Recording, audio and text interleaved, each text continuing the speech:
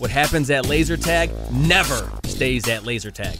Laser Unfocused Tag Talk. Laser Unfocused Tag Talk. I feel like you could be like in Ghostbusters or something. Oh my God, you have got some stories. Let's talk about laser tag. Who knew you were a laser tag legend? Time to get laser unfocused. Tag Talk with Tivia. Welcome to Laser Unfocused Tag Talk. Hi, I'm Tivia. Think laser tag is just about targeting the flashing lights on an opponent? Well, in the game of Space Marines 5, there's a lot more to it, as we learn from 3 players in the competitive scene. Well, I'd like to welcome my guests tonight, who are all competitive SM5 players in the Laser Force system. And we're going to start by, I'd love to ask you each to introduce yourself by your name and your code name and what position you play most often. Sure, we can do that. I'll start since I know I'm the oldest of the players on this call. My name's Chris. My code name is Old Man Than. I've been playing Laser Force since 1997, and my primary position is resupply. I play ammo or medic pretty interchangeably. Most recently, it's been ammo. And let's kind of throw in how long you've been playing. And we're 27 and a half years at this point, so a bit. Jump on in, guys. I guess I'll go next. My name is Caleb Bittar. I'm over here in Utah, and I've been playing SM5 for about almost 10 years since 2015. And then my favorite position is Commander. It's probably the one I've played the most in the past few competitions I've been to. So very good. All right. My name is Bolton Rockwood Wood, but you can just call me Rockwood. I've been playing for basically, a few minutes compared to these guys. I've only been playing since 2020. And I'm also in Utah, just a few minutes south of Caleb here. And I love playing Scout, is my favorite position. So we got all kind of 3 of the position styles covered right now. Excellent. So I was recently playing laser tag. It happened to be a different system, but I was playing with some new players in a public game, and one of the players was a little confused about what to do. And my simple advice to her in that moment was just shoot any flashing lights. But that's a very oversimplified version of laser tag in general, and you want to really take the complexity up. There's a whole lot of interchangeable parts going on with SM5, Space Marines 5, for those who might not know. And for those who aren't familiar, this could be kind of a bit of an introduction or a tutorial. So I'd love for you guys to just kind of jump in and give me some thoughts and feedback about, the game itself. Let's talk about how do we play SM5? Talk about the positions. How does this all work for somebody who's brand new to the system? Well, for someone who's brand new to the system, I would hope that they're able to get at least a few standard games to start with, just to kind of understand the hardware, because everything plays a little bit differently. But from a game perspective, you've got no background in it whatsoever. It's a squad-based combat game where in tournament teams we play with 6-person teams. There are 5 positions, hence the very creative name of Space Marines 5. And you've got a medic, an ammo, 2 scouts, a heavy, and a commander. Every position does slightly to very different things, and they all have to work together in order for your team to have any chance of success whatsoever. In a nutshell, this game, you have limited shots and limited lives. Your medic is responsible for giving you lives. They have 20 lives, and that's it. When they die, they're dead. No more lives for you. So very sad. You have an ammo who is responsible for keeping your shots supplied. They start with 10 lives. They can max at 20. They get 3 lives for resupply from their medic. If your ammo dies, no more shots for you. Very sad. Is probably the most devastating thing to have an ammo die early in a Space 5 game, because it essentially turns you into a giant shooting gallery. You've got two scouts who each start with 15 lives and 30 shots. They've got one shot power, one hit point, as do the ammo and the medic, and their job can be everything from assisting on defense to assisting in the attack to generally making themselves huge pains in the ass, something that Rockwood is actually very, very good at, and actually so is Caleb as well. He's also a huge pain in my ass a lot of the times when we play. Then we move on to the power positions, as it were. You've got your heavies, which have 3 hit points and 3 shot power, so they take anything down in one hit. Does not matter who it is. They start with 10 lives, max at 20. Start with 20 shots, max at 40. And they're your basic destroy everything type player, who also is generally more defensively minded for their resupply. And last but definitely not least, you've got your commander, who is typically your main attacking force on the team. 3 shot power, two hit points, starts with 15 lives and 30 shots, maxes at 30 lives and 60 shots, and also has the ability to drop nukes, which are essentially a method of killing the entire other team all at once and dropping lives off of everybody at once. There's some additional pieces that I'm missing in here, but that is the very, very high level overview of Space Marines 5. Well, and I want to contribute something to that, just a little piece of advice from a female perspective. The 3 hits, we'll talk about like why each of these positions matters and what you're going to be doing, and trying to tag somebody out with 3 hits versus 1. I remember a game where I was playing commander, and the commander on the opposite team, he identified that I was a 3 hit, but he didn't know which 3 hit I was. So he assumed the other way. And I'm just going to give all you boys a piece of advice. Whenever you have a female commander and you're not sure if she's commander or the other, you never shout out, Tivia is heavy. I mean, it's bad just in general to assume which 3 hit somebody is if you don't know. I'm just going to say, never call a woman heavy. Just assume she's commander. Anyhow, okay, that's my 2 cents. Now, as for the other guys, let's weigh in a little bit here. So, talk to me about these positions and what you do strategically to make the most of them. Yeah, so I guess I'll jump in here before Rockwood. Chris, thanks so much for the awesome introduction, explanation to Space Marines and sort of what makes it the game it is and how it's organized positionally. I guess we can dive into a little bit of a different perspective in terms of how a team can function. Typically, your typical team is going to run your commander as the tip of the spear, and then the rest of the players sort of run support. There are different team compositions, of course, depending on who you're playing with, that might support a different play style. But in the most traditional sense, that's sort of what we run into, where you have your commander and your scouts in that mid to front line, your heavy and your resupplies in that more back line. So I don't want to take too much time from Rockwood's explanation, though. All right. Yeah, I didn't know she was talking to me. That's all good. So basically, this is a story of the new people. I run a club, actually, the Southern Utah Space Marines down here in St. George.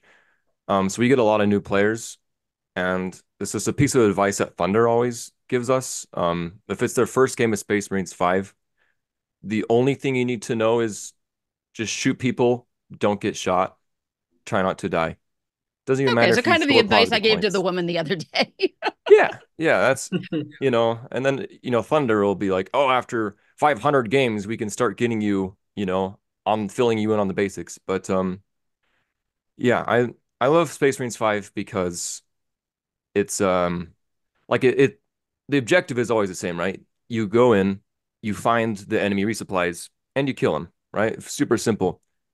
But what's super awesome is depending on the arena that you're playing in, it can be a totally different game. So I love that even though the objective is always still there, once you learn how to play Space Marines 5, you can it translates well, obviously, but if you go to a different arena, the entire meta can change. Like Colorado's arena, where it's just king of the hill on the third floor. It's just super awesome. Um, yeah. Do you guys have a strategy that you like to start with while you're getting your bearings? I mean, obviously you're going to adjust by the team, but is there something that you like to have as your starting point to get the ball rolling? Well, if you're Yeah, talking about hmm, Caleb, go ahead. Lots of Go, ideas. Caleb. Great. thanks. Yeah. Oh, sorry, I guess my dog wanted to chime in there. Forgive me if she's howling a little bit during this. Um, I guess to sort of touch a little bit more on what Rockwood was saying, that really answers your question probably in one of the best aspects of depending on what arena you're playing in can really change the game from start to finish. Um, so, for example, in a more fast-paced, smaller arena, you might not have a lot of time to set up and start. You really just have to jump in versus our larger arena, like maybe, Syracuse or Detroit, you have a few seconds to resupply your team a bit, sort of see the feeling of the start of that game. So really what each game starts on, what your team needs at the start of every game does change based on the arena.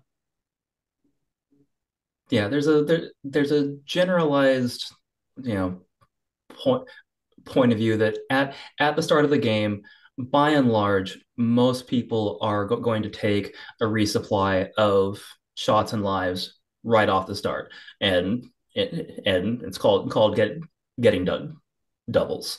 Um, but there are some mazes where you might intentionally leave one or two of your players not having gotten that early and extra tap of shots and lives because you can so quickly be in contact with the enemy team. One of the best examples of that I would say is probably the St. George maze, which is for me like one of the best kind of speedball mazes in the US for Space 5.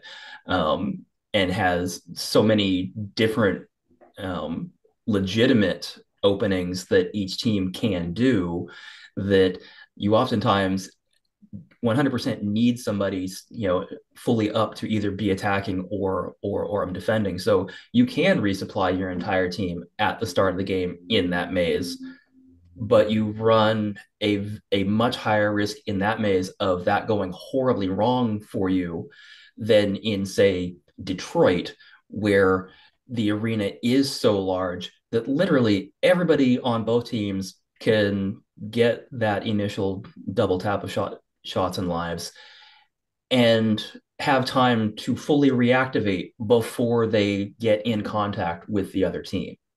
So everything is always a little bit different depending upon the space that you're in. There's definitely some underlying things that are in common. Obviously, you're trying to make sure everybody stays alive as long as possible, but you definitely everything changes. Rockwood, you had your hand up. Yes, and I'd also like to add just to put into perspective, when you get shot or resupplied, you go down like your vest lights shut off. And it takes 8 seconds before it comes back on, which just sounds like a number, but when you're like playing laser tag, especially when you're starting out, it can feel like an eternity. So like 8 seconds can be very valuable, especially in like you were saying in the smaller, more fast-paced arenas, which is why doubling can be kind of risky because 8 seconds, a lot can happen in 8 seconds. Yes, Well, and on and that note, what do you guys feel about like what do you do when your resupply is not in sync with each other? well, in my case, that's usually my fault if we're not in sync with each other because that's what I do. Um, there's usually a little bit of yelling if your resup isn't in sync with each other. Your attacking players tend not to be overly happy if they're only getting one thing at a time when they're expecting when they're expecting both things at at a time. I mean, there are occasionally strategic reasons why you will only get one thing instead of two, having to do with, did one of the resupply players just get tagged down and you've just come up, so you're going to be down for 8 seconds anyway, so you may as well get something while we're waiting for the other person to come back up. There's some permutations around that, but usually it's just a matter of communication between the resupply to get kind of back on the same page. And if one player is playing too fast, then the other one, you either need to speed up to match the person who's playing too fast, or the person who's playing too fast needs to slow down a little bit so that you are back in sync and you are getting everybody the things that they actually need. One other thing, with the 8-second downtime, which is feature more unique to Force, which Photon players will be familiar with. In that 8 seconds of downtime, you're only safe for 4 of it. The back half of your downtime is a 4-second reset period where somebody can shoot you again if they are not the last person to have shot you, or they've shot something else in the meantime. So, as Rockwood said, a lot can happen in 8 seconds, and that 8 seconds can very quickly turn into 16, 24, 32, 40 if you're not careful. Something else that I know is kind of a challenge when you're new into the game is, let's talk about following and showing your sensors. Thoughts on this? Yeah, so Do we this agree might be with something a this? little Do we bit think this is a more. good rule to have in the game? So Caleb, I will let you Okay, talk in Rockwood's just a nodding his head second. yes, very Yeah, emphatically. I will You let can you guys use your talk about words this. too, Rockwood. That's okay. Yeah, It I'll is let you guys such a good rule. talk in There's just a nothing. second. Yeah, I just go. let me just get this off my chest real quick. There's nothing more infuriating than when you're playing super well and by the rules, and then someone just boop. Mm. Yeah, we've done we actually started way back in the day. We didn't have the shielding and chasing rules. We had them, but they were very different and just not good as far as that goes. When I went down to Australia in 1999 to play, a tournament down there, I brought these back with me because this is actually the Australian rule set, and obviously there's been some tweaks and changes in that time frame, but the basic things around having to have a shoulder sensor visible when you take a shot, and only being able to chase 3 meters along the same path as a deactivated player, that those pieces are still the same. From a game flow perspective, having these rules in place for Force in general and Space 5 in particular, it's such a better game overall because these rules force movement. Part of the reason for the shielding rule that came in, part of it was originally a equipment issue. The original laser force guns only had a phaser down the barrel, or sorry, only had a sensor down the barrel of the phaser. These sensors could often end up being broken by general public players, and I'm sure by tournament players as well. So what they were finding in Brisbane with their leagues in way back in the dark ages was you'd have one team on one side of the arena and one team on the other side of the arena, basically just putting their guns up over the walls and doing this and hoping to get a hit, and there was no movement to in the game. So what's the way to force movement? Well, you force people to have to show a sensor in order to take a shot. And so you add that, and you add you add that piece to force movement, and then you add the chasing rule limiting how long you can fall after somebody because you've got the reset time, and without that you can 100% have just a heavy sit on a medic and just completely destroy them because of the hit power and shot power differential. So there's obviously some details and whatnot that go into that, and some weird interactions you can sometimes get within those rules. But by and large, having played both with these rules and without these rules, it is 100% a better game with them than without them. Sorry, I never shut up. It's a problem.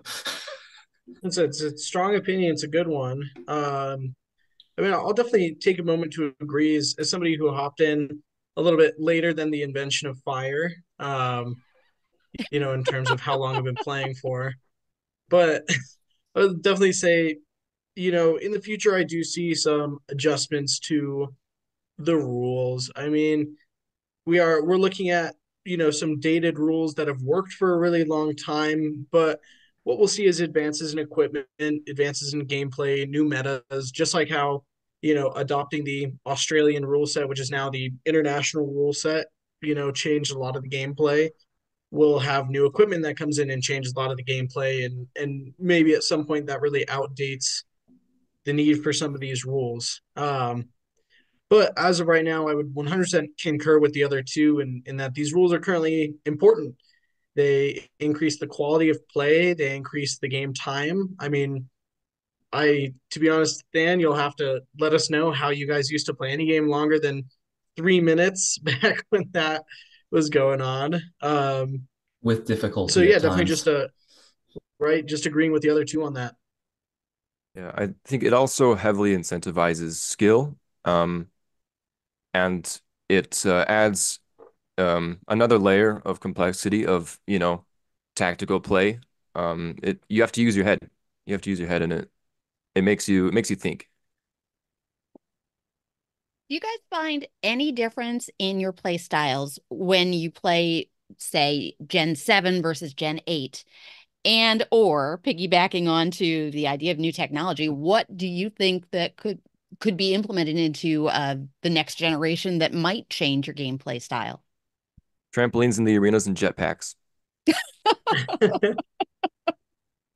I like that. I like his answer. But I'll definitely say, as somebody who hopped in on Gen 7, sorry, let me get some water in. As somebody who hopped in on Gen 7 and had played maybe a number of times on Gen 6 packs and now only plays on Gen 8, the gameplay and the experience really does vary. How you can play also varies just because that new technology. For example, my favorite one is on Gen 8s. It's so much harder to dodge missiles unless you're Rockwood trying to missile me. Then he just struggles. I don't know what it is. But on Gen 7, I used to be just phenomenal. Not to toot my own horn, but dodging missiles was just as easy as blinking or drinking some water. Now, on Gen 8, it's like trying to talk and your dog keeps interrupting you while you're in the middle of talking. It happens every time. Yeah, the Gen 8 packs are definitely a lot easier to hit in general than prior generations of the equipment. I started playing on Gen 4 because again, yes, I'm old and I've been doing this a while. And you think it was easy to dodge a missile on Gen 7. Gen 4 it was it was like missiles were very difficult to get off on Gen 4 equipment because of how easy they were to dodge. I say easy in quotes. I still could never do it because I'm terrible at it. But for people that had the skill to do it, they could. It's gotten subsequently, harder and harder to dodge as the equipment has gotten better. And then Gen 8s is just difficult. Walls are You're just gonna a get hit. suggestion to missiles now. Yeah. Also, I would like to add, and there is one small difference between all the gens 1 through 7 and Gen 8 is the fact that Gen 8 has a screen so you can see how many lives and shots and special points you have and how long you've been down and how much longer until you're up, and also who shot you and also who you're aiming at. Just some minor things. That's not minor in the grand scheme of things. I mean, As a joke. the fact that you used to have to like basically keep all that information in your head, in terms of like where you were relative on shots and lives and everything else, on top of what is a complex system of interacting positions for the gameplay. It definitely added a whole other level of complexity to an already complex game. The fact that kids these days don't have to deal with that. I mean, it does make me a little mad because I didn't get to grow up on easy mode with the screen, but I am actually genuinely happy that it is there, because the game is so complex in general. Things that do remove a little bit of complexity are nice. Although it is funny because you do get people that basically screen watching for most of the game, which causes its own set of awareness challenges sometimes. People running into walls because they're looking down. People running into walls because they're looking down, or just not being aware of what's happening in the game around them, because they're constantly looking down and checking to see, oh, how many shots and lives am I at? Like, you shouldn't need to be looking down every time you get shot to see what your shots and lives are at. Like, you should have a rough idea, and the check should just be, maybe every couple of times, just to double check in case you've gotten hit multiple times at once, because it is possible to lose multiple lives on multiple people shooting you at once. So that can be something that you may want to double check, but you don't need to look down every single time you get shot. That's just a pet peeve of mine. You guys have opinions on how the game plays, better or worse, or any tidbits between we've named a few arenas that you frequent, but Syracuse is a single level. Detroit's got 2 and Loveland's got a whopping 3. So when you compare those, how do you find the game being altered? So Yeah, so Caleb, go ahead. I've talked too much. no, you're good. So definitely say the speed of the game is a big one, and that's something that we often discuss as a community. Is this a slower paced arena? Is this a fast paced arena? Um, something like Loveland where it's 3 levels. Well, out of those 3 levels, I always joke and say 2.5 because that third one really is just a long hallway. But the importance of it is it keeps the entire game fast paced, right? Versus Syracuse, although a 1 floor arena, it's massive. I mean, it's super long, it's pretty wide. Um, like it takes a while to get from one end to the other if you're moving as fast as you can too. So because of that, the game's greatly impacted. Your playstyle is greatly impacted. Sometimes it means that players who are typically good on one position may not be as good on that position in a larger arena. Whether it's due to stamina or what they're good at, what suits their play style. So I'll hand it off. Rockwood, any thoughts? Sorry, Dan, we're cutting you off. No, it's fine. Rockwood, go ahead. Yeah, I've only played Space Marines in, I guess, 3 arenas. I don't know. I wouldn't really count Cedars as an arena. Fair. But like he says, St. George, we only play on the first floor. So it's much easier to maintain where people are, right? Everyone is on pretty much the same playing field as you, versus Loveland, where it's 3 floors. Like, you don't want to be on the first floor. You're just fish in a barrel. There's no really good places to play out of there for very long, right? You want to be up top where you can see everything. And it also adds more challenges for just for rules and stuff. Like, if you're shooting, you got to be careful. Like, if you're leaning over, you got to keep 2 feet on the ground. You got to make sure they can see your gun in your shoulder based on the angle and stuff. So it can add some tricky things, and definitely, you have to be aware of angles above and below you, as well as in front of you and behind you and stuff. So you need more game sense, I would say, for the multi-level arenas. Do you guys have a favorite arena? I know that's a loaded question, but of the arenas you've played, anyone stands out?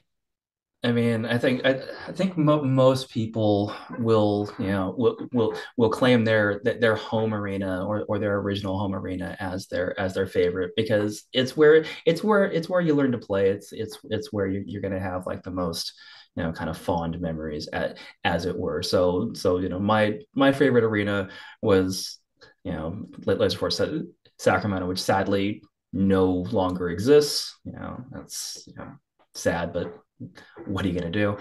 Um, as far as like a favorite non-home arena, if I'm talking with it within the U.S., oh, we lost Rockwood. If we're talking within the U.S., honestly, I really like the St. George Maze.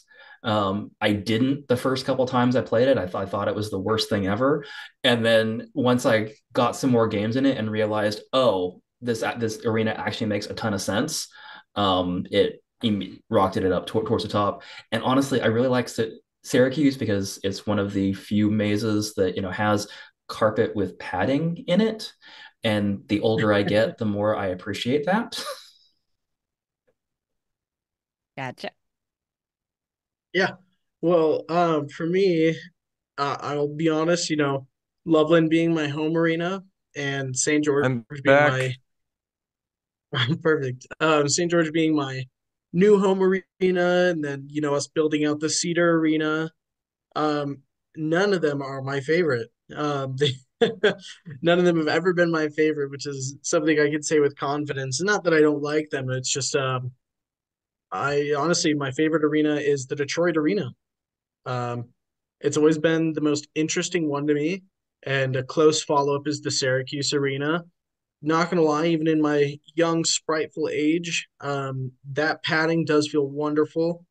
But I love the Syracuse Arena purely because the size and that single floor aspect really pushes me to be a better player.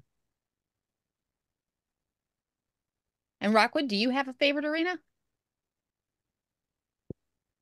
Well, out of the two actual arenas I played at, I really love St. George's Arena, specifically because of the opening, because there are four bases, and each team starts in one.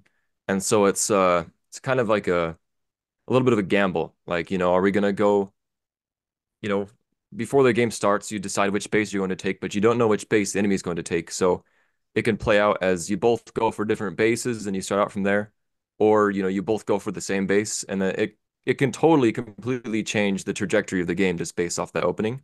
Um, and I think that it's a little bit it's fun. What do each of you really like most about playing this game? Uh, I like the fact that, after 27 years of playing it, the game is still evolving and there's always something new to learn from watching other players play.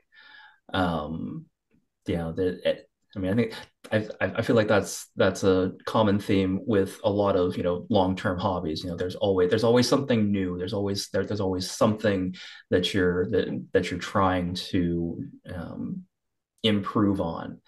And this game, because it is so complex, gives you so many opportunities to both be humbled and to find ways to improve your game. I can definitely see like multiple tournaments that I've played and multiple events I've played. And it's like there are definitely times it's like I have been completely and totally humbled by newer players, which is great. I mean, it's not good for my ego, but it's great to see that sort of that sort of passion from newer players within the community as well who are also wanting to get better, that you watch these players improve and you go from casually just smacking them aside in game to them turning you inside out. And so that constant just watching people improve at this point is kind of my one of my biggest things that I just enjoy about it. As I get yes I still get to improve on my game, but there's only so much my game is going to improve at this point. Like I'm old, I'm slowing down, it's a problem. But watching other people get better has been kind of a gift these last few few years, and it's been great to see. Other guys, what do you all like Um, best about the game? what I love best about the game is it's kind of cheesy, but the friends you make along the way is the real Space Marines 5. I love the company. It's so awesome to be able to play with your friends, especially traveling, like getting all of your best friends together and then traveling and then just playing laser tag for 3 days or a week is literally just so awesome. And also the game's fun too, I guess. Well, a little bit of a different take on it. I mean, my perspective has shifted a few times in the past couple of years. Now, I would 100% agree with both of these guys' opinions on it. I think the new players coming in have been phenomenal. Um, Rockwood as an example is I moved to Utah and he had been playing for about a year at that point and even seeing, in the past 3 years that growth, let alone, if I wish I could have played some of his first games to him, right? Was Is trophies. most The improved. the new players are fantastic. Scenes growing, it's great. And then of course I agree with Rockwood's point that, you know, the friends you make, the connections you make are amazing. Um, but if I look at my current perspective of it, I have to say the growth potential. I mean, I think something like this, as far as both activity, entertainment, has super, super big growth potential. Well, And and that I to me think, drives passion. oh yeah, absolutely. And I think that the community really has an active role to play in growing the scene. And I'd love to know two questions, and this will put you on the spot a tiny bit, but I'd love to know who was most influential in helping each of you to grow into the scene, and who do you see coming in as an up and comer who you're most excited to see what happens down the road with them? I'm Take gonna a let the moment to other think on two that one. start. I'm gonna let the other two start to answer on this before I answer. And put them on the Yeah. spot for a change. Then let's have the youngest first, Bolton. All right. Well, I'm gonna be totally honest with you.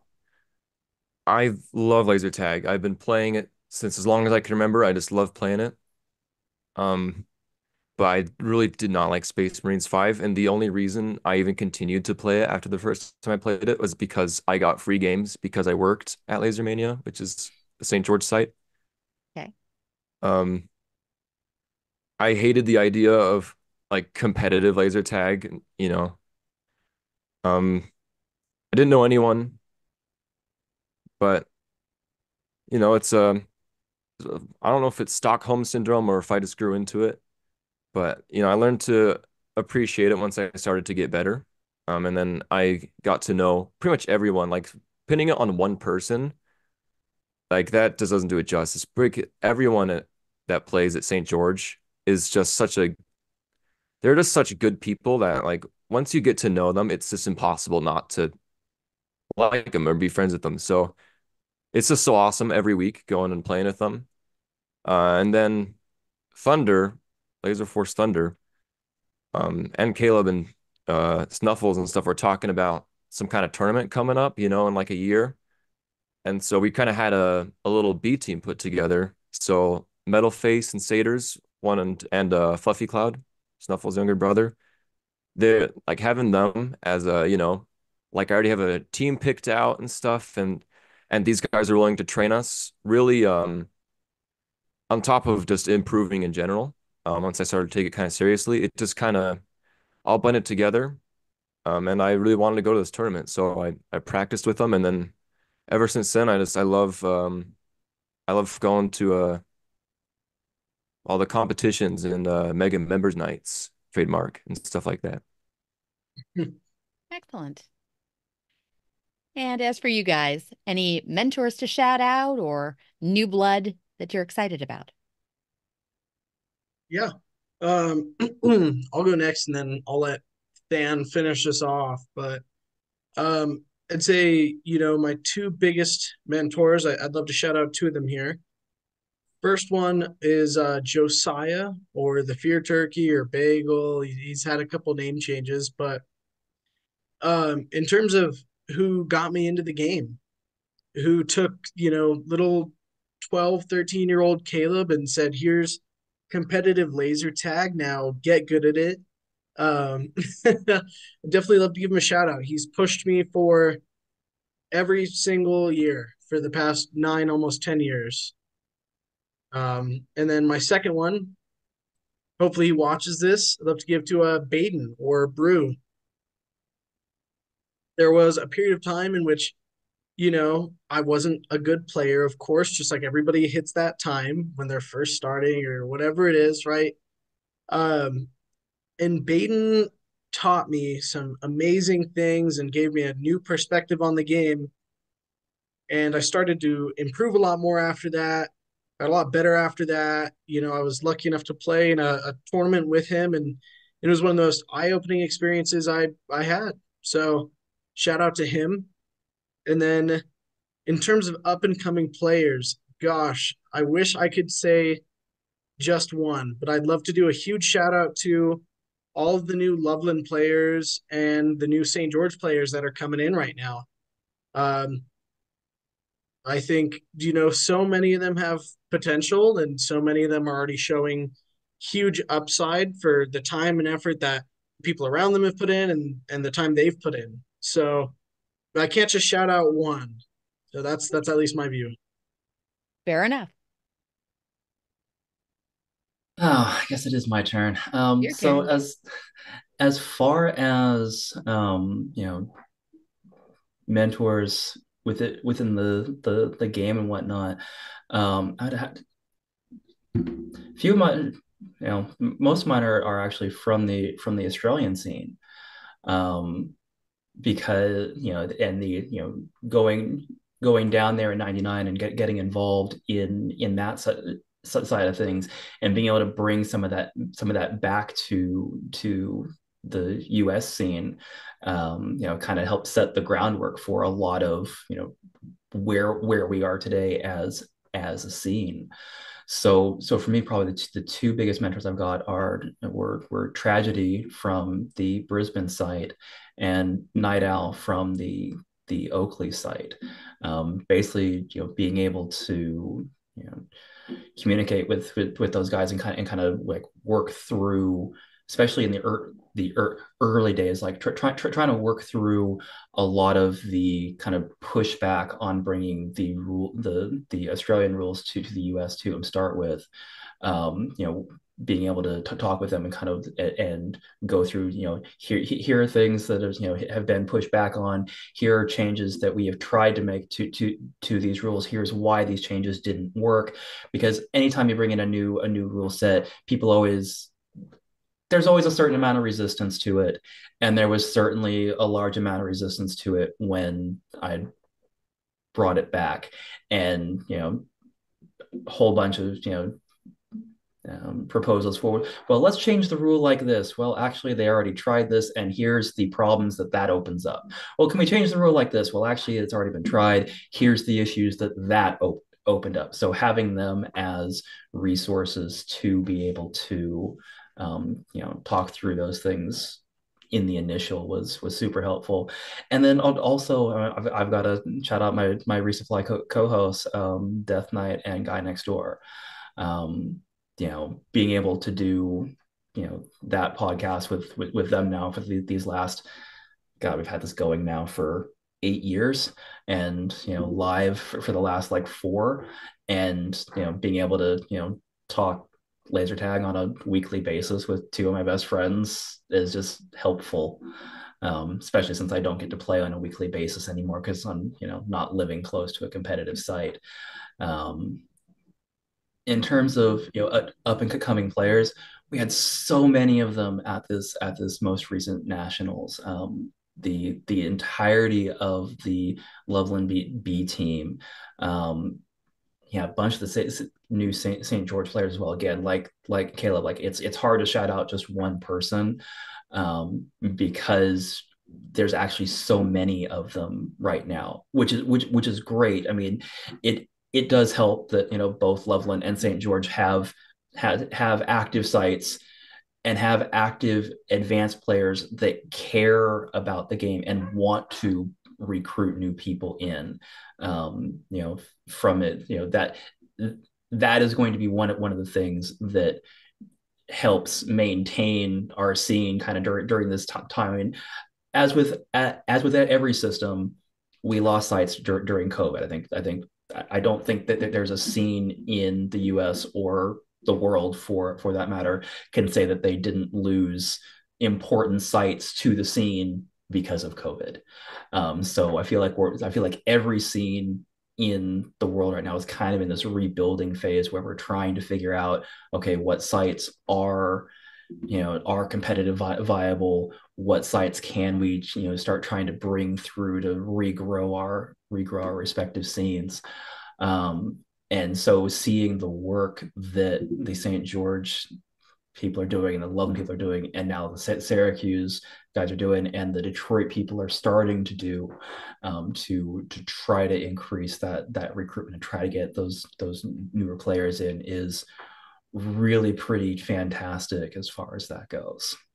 So yeah, what's good Shout for out one to scene Mathis and Vulcan.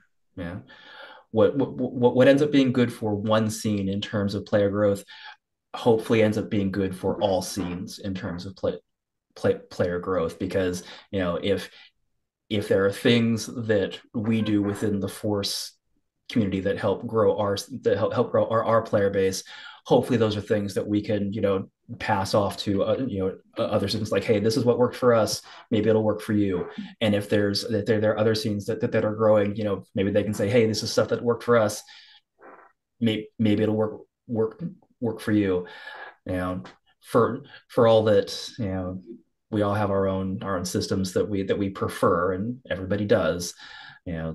Really the healthiest tag scene is one where all of us are growing players. Sorry, Rockwood, I cut you off.